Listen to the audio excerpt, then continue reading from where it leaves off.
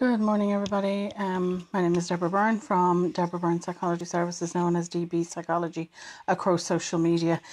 So today I'm going to talk about this week's blog, which is all about journaling for mental health. It's also journaling for physical health, because we know from studies that keeping a journal, like our ancestors did, they did the Dear Diary, they had the right idea. They actually had a brilliant idea in keeping those journals and those diaries, because it benefited not only their physical health, so we're talking about, asthma, improving your immunity, arthritis, all sorts of things physically can be aided, because we're basically reducing our stress levels, and that's what it's a wonderful stress management tool. It is a wonderful tool for depression or anxiety.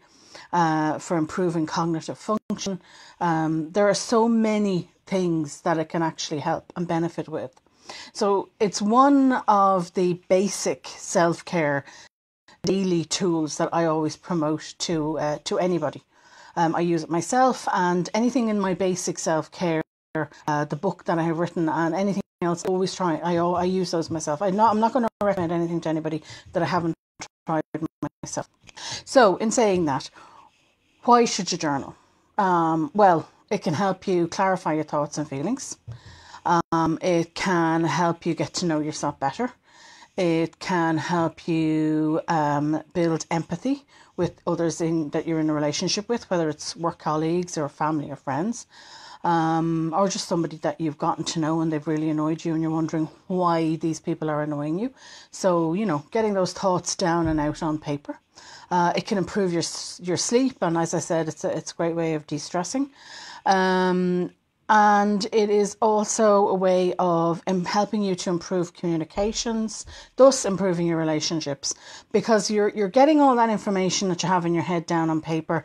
You are, you're putting it down, and you can recall or rethink over what the argument was about or what the problem is about. So it's a very good problem solving tool.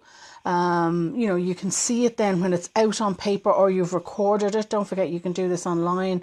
There are online apps that you can use, and get it out there. And then you can actually see it in a visual form. The thoughts in your head are actually down and you can see it in a visual form. So therefore you can go back over it. So in that way, it's good for, problem solving and productivity in business. So, it can also increase your creativity, and I've done a whole blog on that about, how we need to get, our brain, the logical part of our brain to cease for a while and to actually, use our creative side of our brains in order to increase, again, productivity in business, problem solving, improving communication. All that is very, very important. So encouraging yourself to increase your creativity in any way, shape or form, including journaling, is so highly beneficial to business and, as I said already, to relationships, whatever those type of relationships are. They're also a means of keeping a track of your mental health. So if you had a physical problem, you see them up. In fact, if you wanted to, do better exercise, or if you wanted to diet, whatever you want to do, you see these physical trackers. Well, a journal can be actually used as a mental health tracker. So you can record and look after anything to do with your mood. You can also, in terms of hormones, if you feel there was a hormone imbalance for women in particular, if you have a look at that, and don't tell me guys don't get hormonal, they do. So, keeping an eye on all those things can have a benefit impact to your mental health, but also you're keeping a track for your GP or your doctor as well. So you can use your journal for that as well. So have a think about it. As I said, the journal doesn't have to be on pen and paper. For some people, you can't actually use pen and paper. It may be a case that you need to dictate your journal, and that's okay. You can use an app, anything at all that is getting those thoughts, feelings, all those problem solving things, anything you want to solve out of your head and down on paper is going to reduce your stress. It's going to help improve your sleep. And as I said, it's going to have a huge benefit. And as I've listed, to mental and physical health. So, journals are really, really great basic self-care tools. Now, does it matter how you keep a journal? No. In fact, I want you to leave your perfectionism, when we write, even if we dictate, well, not so much when we dictate, but when we're writing, we can get a little bit perfectionist about how it's written, the style of our writing, our spellings, particularly spellings, and maybe punctuation are the two things that can catch us up. Let that go, okay? When you're journaling, you need to get into the flow of just getting the thoughts out. So you set aside about 20 minutes, and why I say 20 minutes, it's going to take you about 5 minutes to let go of those initial thoughts and initial apprehension and anything that might get in the way of what's going on underneath. So you just let the thoughts flow. So whatever comes out of your head, whatever's happening, whatever comes out through the pen, just let it in. When you're dictating, in fact, whatever comes out, let it flow. It's that flow. 20 minutes is a good level to have, and at the end of the day is a good time as well before you go to bed. As I said, it's beneficial for sleep.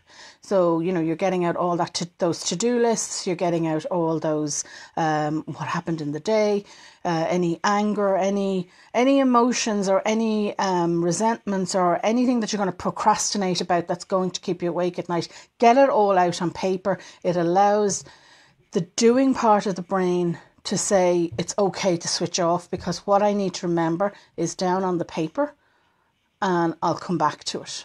That's what it allows that. So then the doing brain can switch off, because that doing brain will keep going during the night if you don't let it switch off.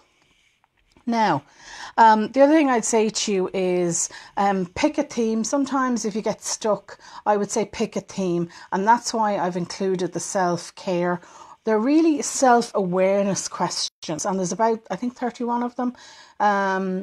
So it's kind of 31 days to get you started into this routine of writing and writing about yourself. So if you're stuck for ideas or thoughts to write down, or even to get yourself into the habit of writing, or if you just want to reevaluate where you are right now in your life and what's going on in your life, it's a good idea maybe to take those questions and start there. It's a good starting place. So that's why I've included them at the end.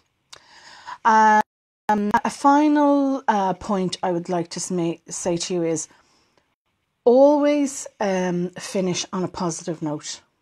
The brain needs to be made more aware of the positive things we have in our lives. So finishing with at least 3 things you're grateful for. They can be the same things every night. They can be very simple things, like that you have a roof over your head, or that your children are okay, or whatever it is. Something very simple that, you got through today. Today was okay. You got through today.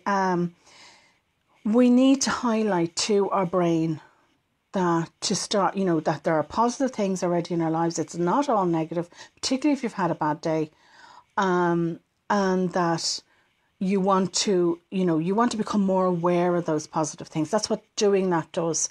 Keeping those 3 things every night at the end of the day before you go to sleep, you're finishing on a positive note. It allows the brain then to become more aware during the next day and the days to follow that there are other things in our lives that are positive. It's not all doom and gloom. So if you're trying to maintain a good mental health balance, journaling and finishing on that positive note of three things you're grateful for is should be part of your daily self-care, just as much as having your shower, changing your bed, you're brushing your teeth. Think about all the things that you need to do. That is part of a very basic self-care package. And I have plenty of blogs up there if you want to check them out. So, journaling should be, and I don't like using the word should, but it is important. It really is. I can't stress this, how important journaling is, to have that journal. Make sure it's safe. If it's online, make sure it's online protected. You have a password for it, or keep it somewhere, and that somebody's not going to be looking at it, because then you're not going to be hesitant about letting it out. So get it all out and get it down on paper and give your mind a break. So I'll leave it there this morning, and thank you all for listening. And I will see you all next week. Good morning.